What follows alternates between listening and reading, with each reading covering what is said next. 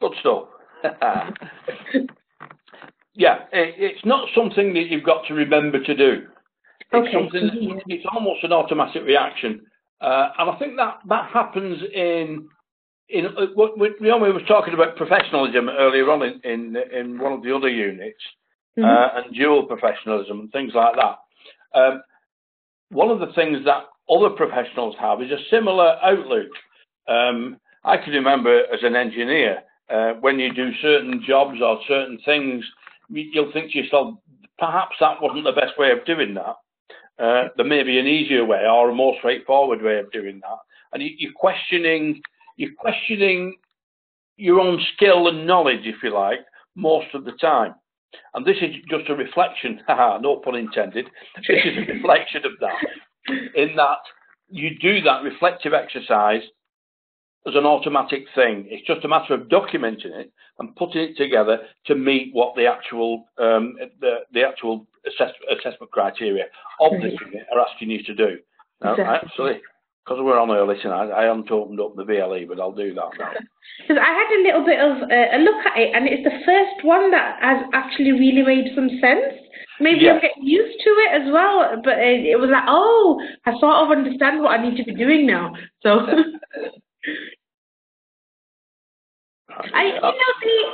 you know the PDF for the LO4? Yeah. The one that you've got. I looked at it, but it had stuff about copyright things on it, which didn't make much sense to me. So I'm not sure if I was looking at the right place. Some of these cover more than one unit. That's why it's in there. Oh, is that okay? One of the things on one of the parts on the other units, there's quite a few things overlap on units 1, 2, and 3. Right. 4 is very slightly different, but those 3. Unit 3 is, as you found out, almost exactly academic. Yes. It's looking at rationally at the people involved and what they've had to say, where that fits in with modern teaching methods and how you actually go about doing the job itself. So that is sort of an abstract sort of thing. The rest of the units are fairly practical, as we'll go into those. I'll have a quick look at Unit 1 after we finish this, to give you some idea of that. So just let me, I'm not logged on, hang on. You're not having no trouble getting into the VLE, that's okay. Oh no, it's fine getting into that, yes. Yeah. I'm navigating my way through it. Yeah, because this is actually the background of everything you do. Yes.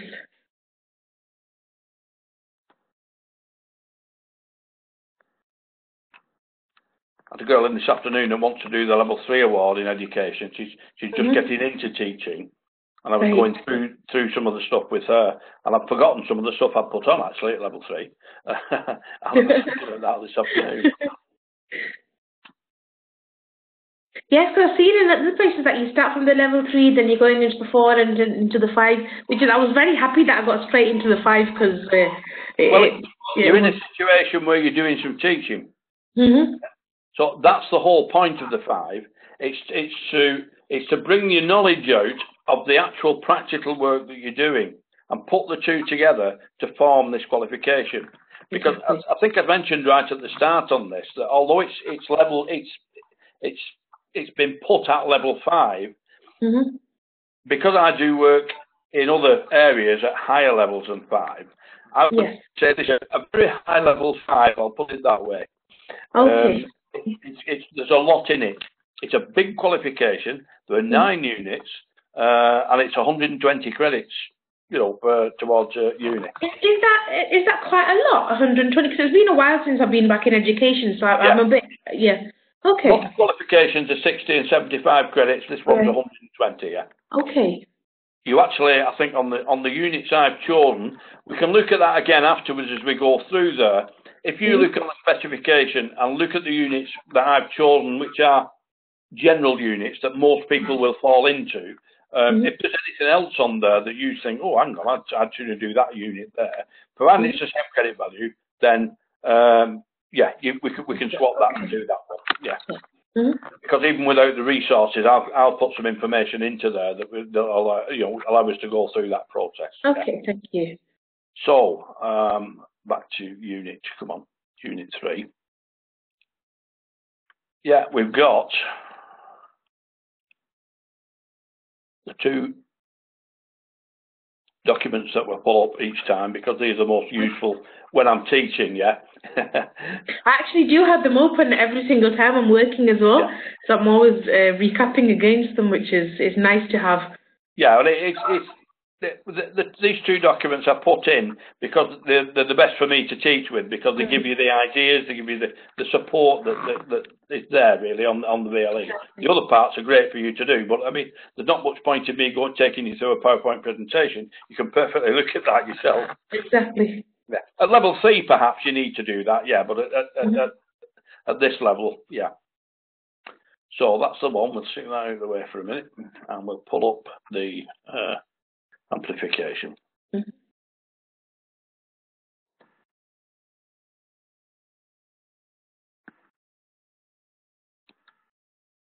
Yeah, here we go. That's the first one, and the other one will pop up now. Yes, good. And I'm going to go right through to L05. Here we are. Yeah, 4.2, 4.2.5.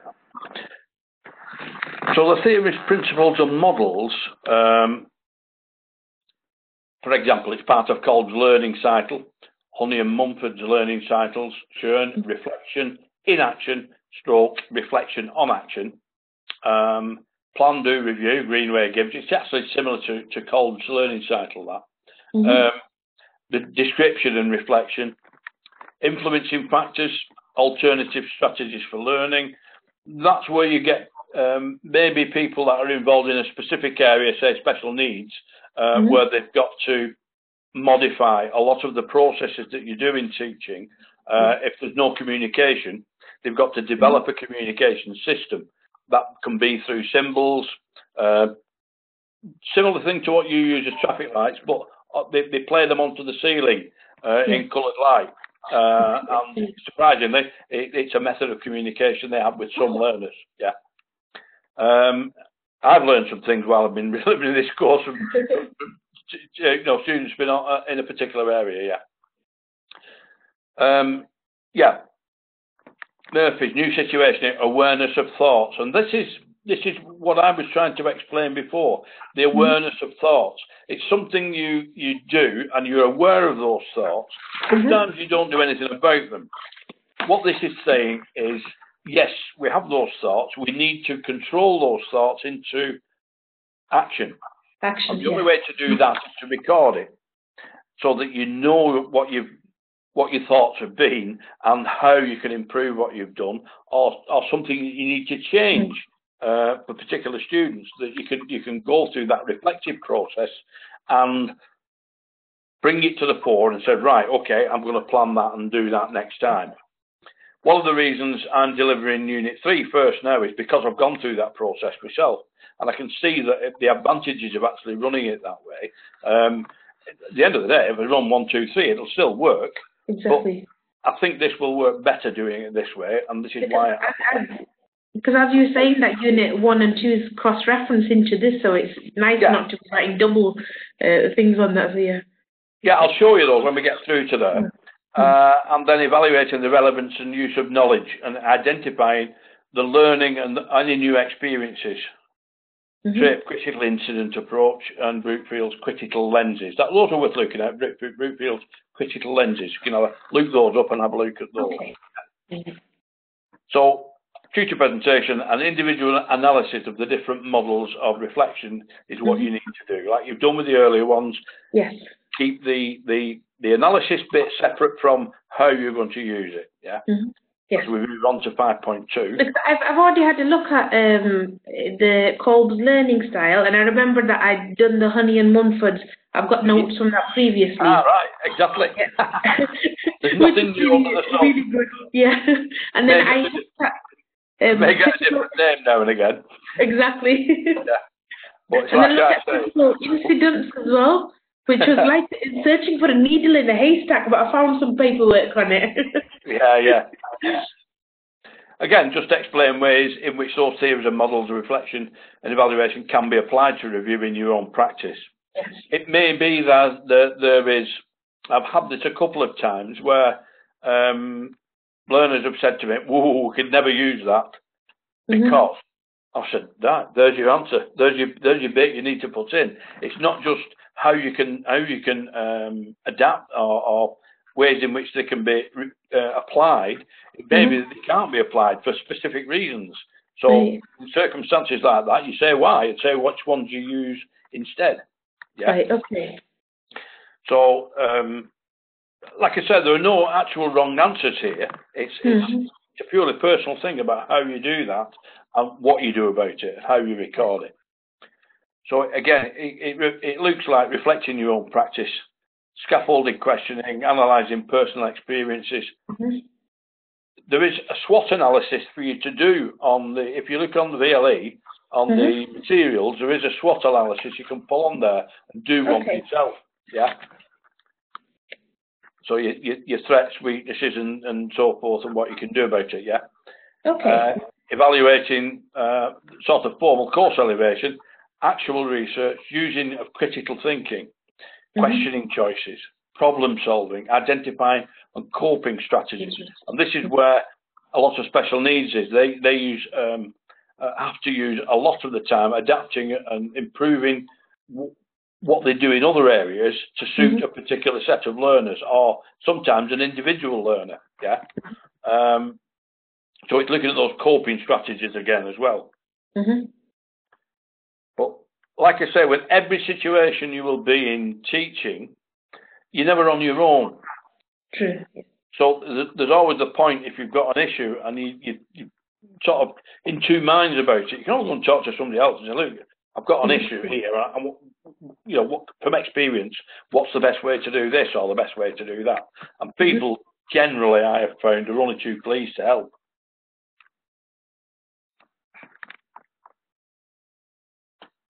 One of the alternative approaches to reflection is recording through audio or video. But sometimes that is, it can be a bit brutal. If you use it as an example of something, I remember many years ago now when I was doing my teacher training, we had to develop our own resources and put in a 20-minute, a 1 hour, and a 2 hour lecture. And one of the things they used to do was video what we'd done. Yeah. And afterwards, they would play things back and point to, look at this and look at that. And as a bit of fun on one of mine, apparently, I didn't realise it at the time. I mean, I'd only just started then. One of my mannerisms when delivering in front of a group was that I would step forward with one foot and then step back again. And then use my hands a lot, but also step forward with the other foot and then step back again. And my pleasant teacher played it fast, so it looked like I was doing the okey dokey. But it was a good lesson in objectivity from a point of view of accentuating that you have to be careful in how you actually present yourself when you're delivering a particular piece of training, because it's different at distance like this because you can only see my head. But I can assure you that the bit underneath, the hands and so forth, they're moving about all the time. There was an old joke used to be that if you took an Italian's arms away, he'd be dumb. But that applies to a lot of people as well, me included. And it's that sort of thing that makes a difference between imparting that information so that it's understood properly and interfering with that. I'm not saying that particular mannerism would, but some mannerisms could do that. You can appear sort of a bit overbearing sometimes if you're not really careful how you actually impart that information. One of the things some people will do when they want to get information over very clear, they'll raise the voice. Yeah, the level of the voice will raise, and they will lean forward actually as they give that information.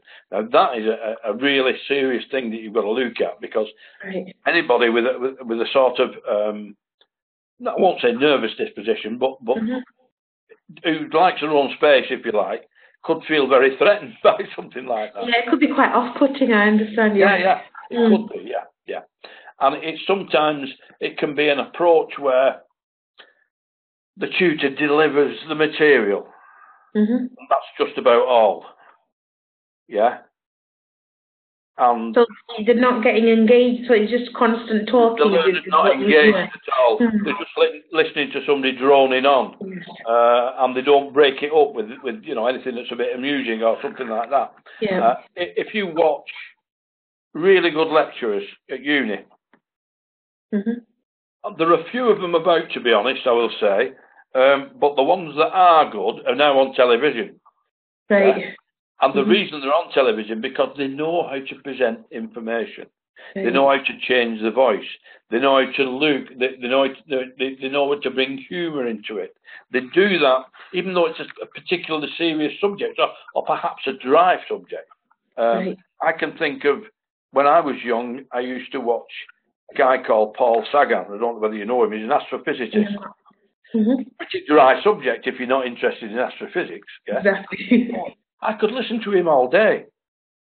Yeah, because he was engaging. The way his enthusiasm came through all the time. Yeah, and that's something that, as a teacher, I've always tried to bring into it, to show my enthusiasm for what I do, and to sort of impart that into somebody else. So this is all part of reflective practice on what you do, and how you actually do that. Okay. So that's like alternative approaches, audio, video, using video and Web 2 now, technologies, so things like that, blogs, all these things that have come in, or vlogs they've got now, haven't they? Or video blogs. Video blogs, yes. Video clubs approach and collaborative approaches using self-video for your own teaching, Okay. That's happened more and more. Technology stretches, more things will change in this area, So that really is the end of Unit 3. So that leaves you just one learning objective to complete, and the unit is finished, which is a bit of a record for Unit 3, actually. Thank you.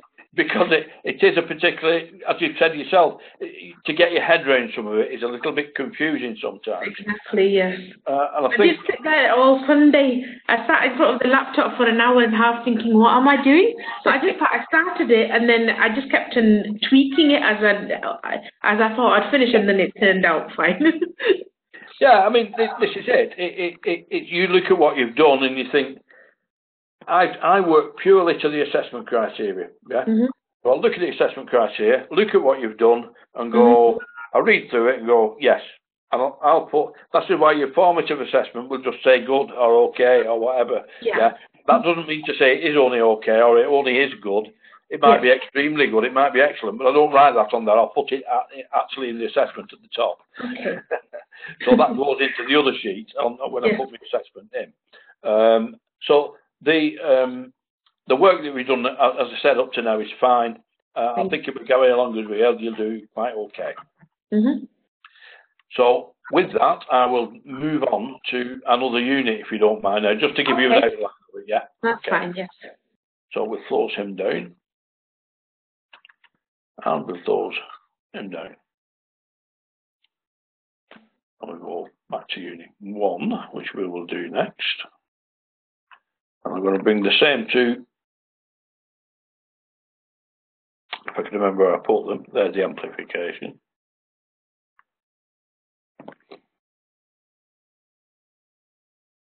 Save. Open. The reflective teacher handout that it was mentioning, that's the one from Unit 1, isn't it? The little PDF. Yeah, because there is an overlap there. This is I'm going to come to that in a minute, but I'm going to show you this now. Yeah. So let's just put that out to the way file now, and we'll go to. We'll find where I put it. I've had it out and moved it in. I put it. Here we are. No, I've done the application. That's not the one. Here we are. There it is. Mm-hmm.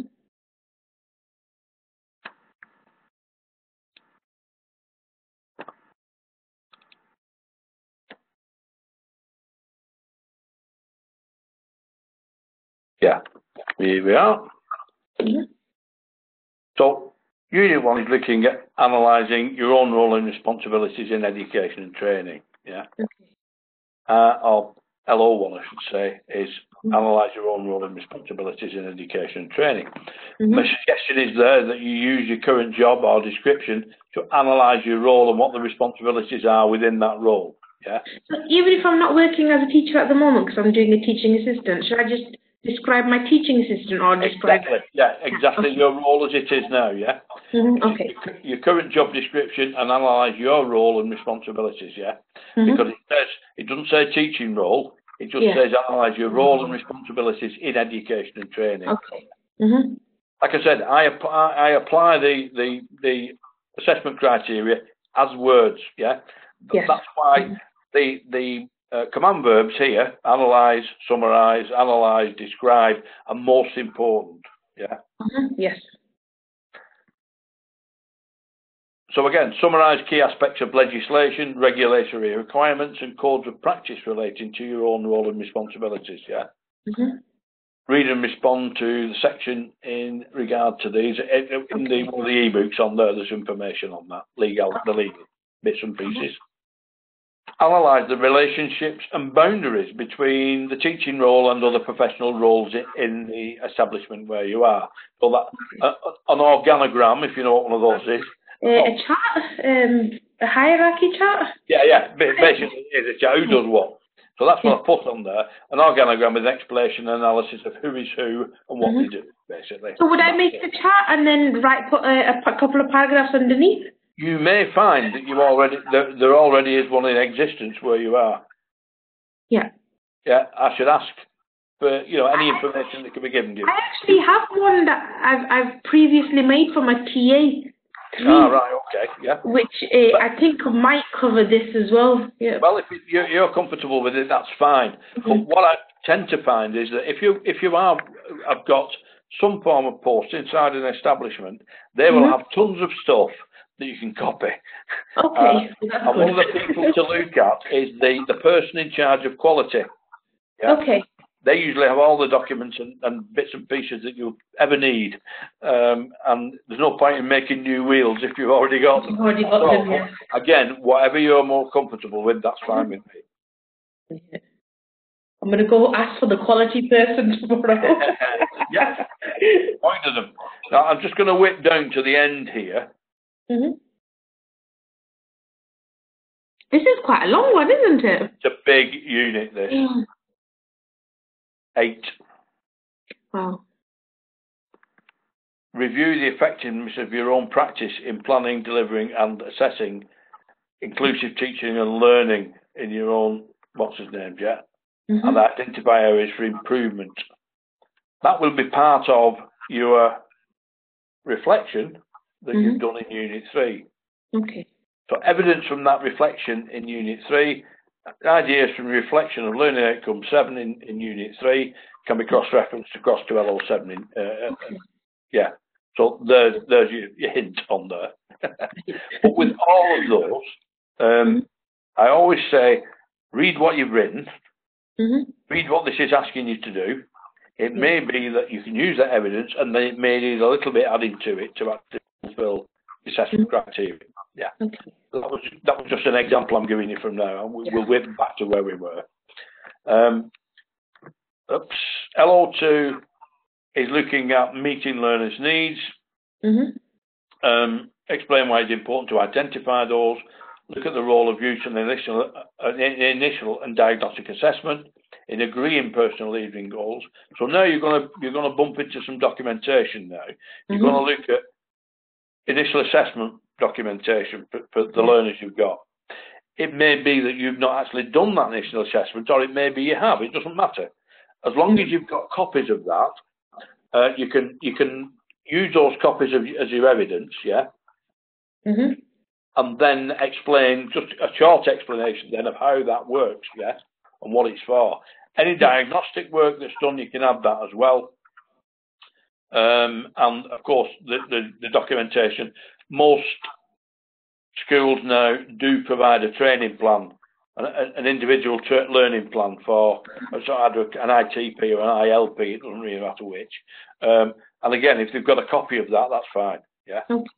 And any documentation that I might get physically, like I know ILPs will give it as a physical paper form. How would I get that? Do I just photograph it or scan it? Right. What you do is the easiest way to do this is to, well, there's two ways of yeah. The easiest way of doing this is take out the learner's name first. Yes. But you can't leave the learner's name in for data protection purposes, and replace it with A and B. Yeah, because you only need two. You need copies of two. Yeah. Okay. One of the copies I've suggested in there somewhere. Let's have a quick look on here. Analysis using copies of initial assessment and diagnostic for at least two learners are required for the explanation of the process from admission leading up to teaching. Okay. Copies of two learners' ILPs ostensibly while having a learning issue. Now, if you've not got one, it doesn't matter. Okay. What you can do is pretend one had one, because in a later bit further down, it will ask you how you would adapt a learning plan, or lesson plan, I should say, for that particular learner. So if it's got dyslexia, or it's got a sight problems, or it's got a hearing problem, you decide for yourself. If you've not got one. If there is one, use that by all means. Because we're not naming them, we're just using that as an example. Yeah. And wherever you've got evidence that you can put forward, because now it says quite clearly, it doesn't say talk about recording learners' individual goals. It says record learners' individual goals. Right. In other words, show me an ILP. Okay. And then you've got your ILP for two learners, and you can do a copy of that, and then just talk you through them. Yeah. Right. I'm giving you an outline tonight. I'm going to give you some complete the work on Unit 3 first. Yeah. Okay. Yes. But again, this is just giving you an outline for this for tonight. So if you've completed that, if you wanted to make a start on this, that's fine. Okay. Thank you. So. Again, design teaching and learning plans which respond to the individual goals and needs of learners and curriculum requirements. Yeah? Okay. So that is your lesson planning. Oh, sorry, I missed that one out. Devise a scheme of work in accordance with internal and external requirements. Yeah. Now, again, if you've got a scheme of work, you don't have to necessarily develop it yourself. Okay. But if you are working to it, just explain how it works. Yeah. Okay. Yeah. And so the same applies with the next bit, which is the training plan. Yeah. And that, again, explain how your own planning meets the individual needs of learners. So yeah, if you've got a learner with an issue, you can explain how you actually deal with that learner. Yeah. Because the next bit, explain how teaching and learning plans can be adapted to meet the individual needs of learners. So again, you've already identified your learner with an issue. You can explain how you get around that at this point. It just follows into each other quite neatly. One bit rolls into the next on this unit all the way through. Yeah, I'm glad you picked that up. Not everybody picks that up. That is good. Thank you. And also, it doesn't seem to be too much of a workload as long as I've got the correct paperwork to hand already, isn't it? As I said to you, this is not an academic qualification. This is partly practical. And it's showing evidence of what you know and what you can do. Yeah? And that's why I've said that it's perhaps stronger than a level 5, but because of the way it's got to be shown and the evidence that you produce. Now, the other bit I wanted to ask on there was, do you have any teaching observations? Are you observed at all? I have been observed I've had 4 observations in total for my teaching assistant ones, and I've still got the paperwork I've got two paperwork for them because one file went. I was very silly. I lent it to someone, which you never should do. It's gone missing now. So I've got for my level 3 ones. Yeah, I usually look at doing about 6 on here. So if you've got some already, I've got one in a specific format. Yeah. Okay. That you can get somebody to fill in at school.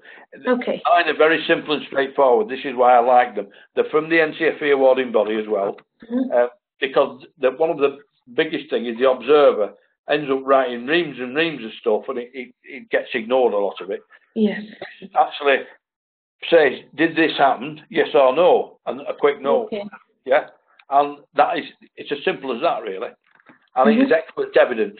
And it's good feedback. It's good feedback for yourself as well. No, that's true. So again, I'm starting my voluntary work on Monday. Everything's all been put into place. Do I just go in and do what I normally did as a teaching assistant, or do I ask to do X? Because I know that I used to take groups of children and so on with my own role as it was, or do I ask to be given a bit more responsibility? What? Because I want to talk to you Monday about it. Not necessarily, no. What I find is most teachers' assistants at some point will get a small group to deal with. Yes. That the teacher is either maybe dropping behind a bit, or they may need some extra support. And sometimes you'll get that small group, and that is the extra responsibility. Because but in one way, you could look at it as saying, the teacher saying, I've got a big class, I can't cope with that. I need somebody to do that. Yeah. Right.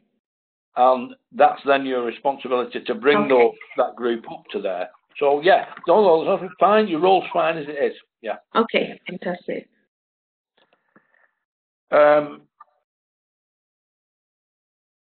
Yeah, and it then goes on to look at in 4. Sorry, I didn't finish 3. Meets the needs of learners, explain which teaching and learning plans can be adapted. Identify opportunities for how learners can give feedback to you. Yeah. To inform inclusive practice. Yeah. So anything that you do with learners. How old are your groups, by the way? They're in year 3, so they're going to be 8. No, 9 right. to 10. Yes. That's great, because what you find is that you can ask simple questions. Yeah. That is the feedback you're going to get. If you ask the right questions, you'll get the right answers. Yeah. And that'll give you the feedback you're looking for. To achieve that. So any copies of that, if you document any of it, or if you could document any of it, by taking some notes when you were doing that, and then just explain what they are and why you've done it. Yeah. Okay. The next bit is on behaviour. It's look at how you promote appropriate behaviour and respect for others, explain ways of promoting equality and valuing diversity, and establishing a safe and inclusive learning environment. So read and respond, the stuff in there, read and respond, use work, school, college, equality and diversity policy, and explain how it is implemented. Yeah. I've got a very good experience with LO4. I think L4 might be one of my easiest little sections to do for this, because I've done quite a bit of stuff. But again, with all these, equality person's the person to monitor if you need some documentation for that. Okay. Yeah. 5 is looking at the effectiveness of teaching and learning in your own area of specialism in relation to meeting the individual needs. An analysis of what you do in your teaching approach and why it's effective. Yeah. Include school, college, work communication practice. Example, use email meetings, oral, meetings, or whatever you do to pass information around within the organisation. Yeah. Okay. Analyse the benefits and limitations of the qualifying communications method and the media used in your own area of specialism. Yeah. That is, like I said, this document is between you, me, and the person who will IQA eventually. I've had instances where some of my learners have been not very pleased with some of the systems they've got within their organisation, and have come up with what they should really need to be doing. And that's been excellent work. I mean, it doesn't matter, nobody else is going to see it. So if you A couple of them sort of vented their spleen a little bit. It felt very frustrated, but the way things were. So you can be a bit vocal then. This is you about you and what you do.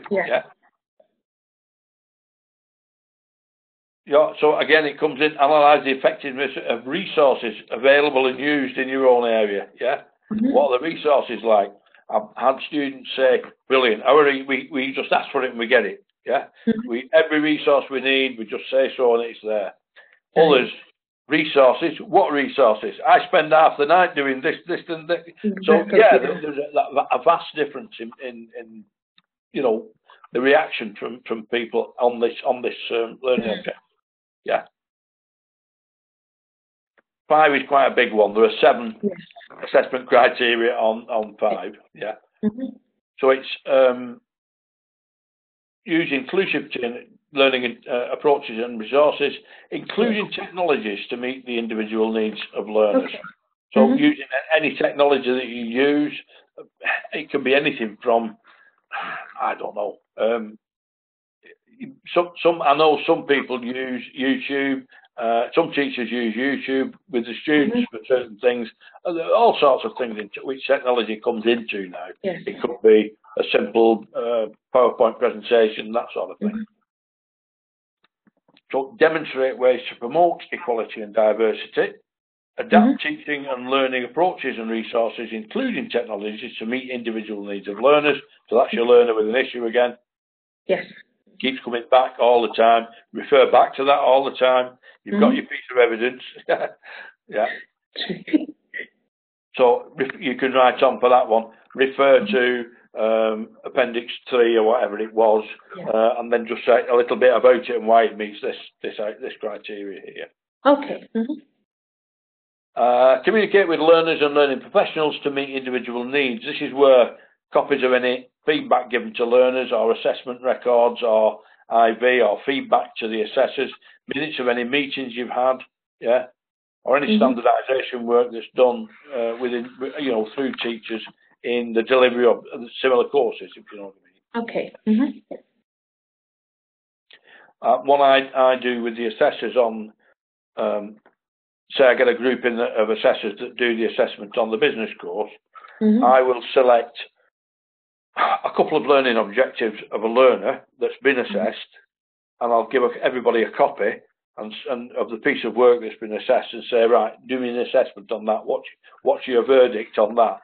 And then when they've all, put the verdict together, someone will say, well, I've passed them. Others will say, well, I've not passed them because.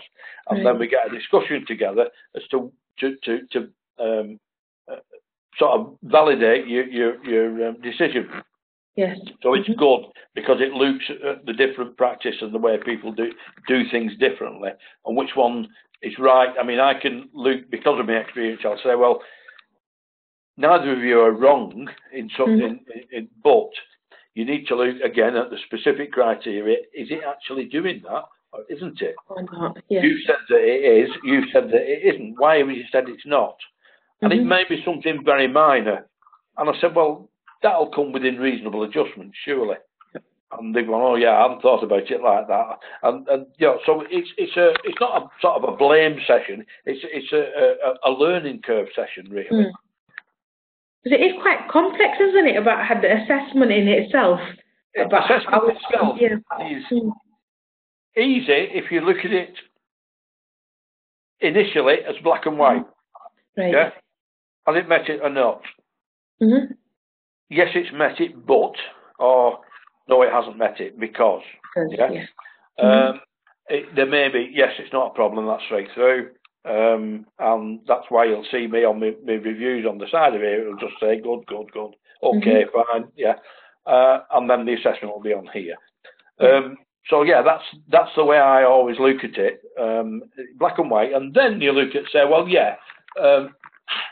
I would have said no, but reading on a little bit, if you look at what's in the second part, maybe that should be there, but it's actually covered and the understanding's there. The bottom line with anything for assessor is, can I see the understanding? That's what when you drop back, and if you've got an issue, Can I see the understanding there? That can be difficult sometimes if you've got students whose English is not their first language. It may be that you've got to read what they've written 3 or 4 times and then go, yeah, I see what they mean there. Just in a different way. yeah. But I know what they mean. Yeah. So the assessment process is not subjective. It's objective, and it has to be.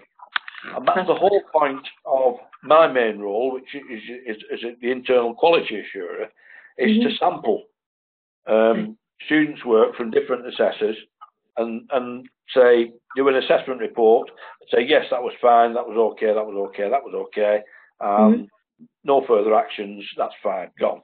Or, I think you need to go back to LO3 and have a chat with the learner, look at 3.4 and 3.5 because I don't think that is fully meeting the AC. Have a look at that, see what you think, and come back to the learner with it, and then come back. So they get that report. That will go back to the assessor and the learner. Very occasionally, I've been caught out, and the assessors come back to me and said, yeah, hang on, I've got that covered further down. Right. And I've gone, I haven't seen that. But it's a good check. Yes.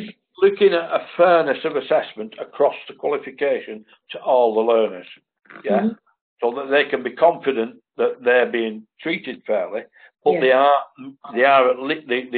awarding body can be happy that they're meeting the standard. That's the thing. So the whole point is it doesn't matter who's marking it as long as you're following those certain objectives. Exactly. And it'll be marked across the board that way. Yeah. See, I come from a somewhat easier background in terms of my assessment started off in MBQ, where it is black and white. They've either achieved it or they haven't. It'll be a task. Yeah. Did it go well? Did they do it correctly? Did they put everything back properly? Did it work when they switched it on? You know, all those sort of things. And did they work safely? Did they make sure they got this? All those things are very clear.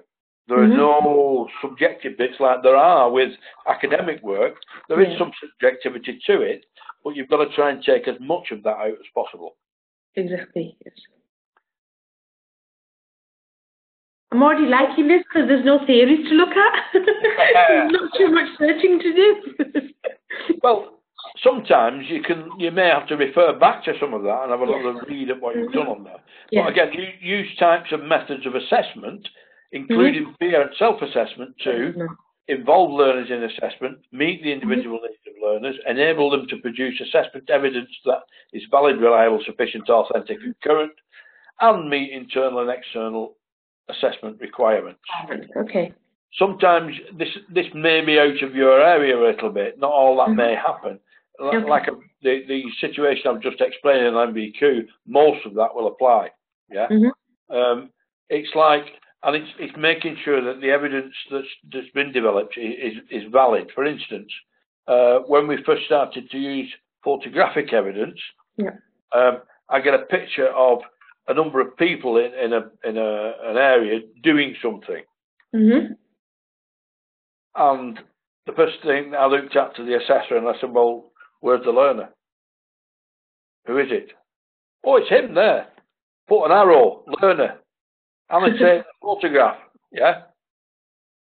I don't know. It could be Joe Bloggs from down the street for all I know. Exactly, yes. And he went, I haven't thought about it. Because he knew them all. Yeah. There's not a problem.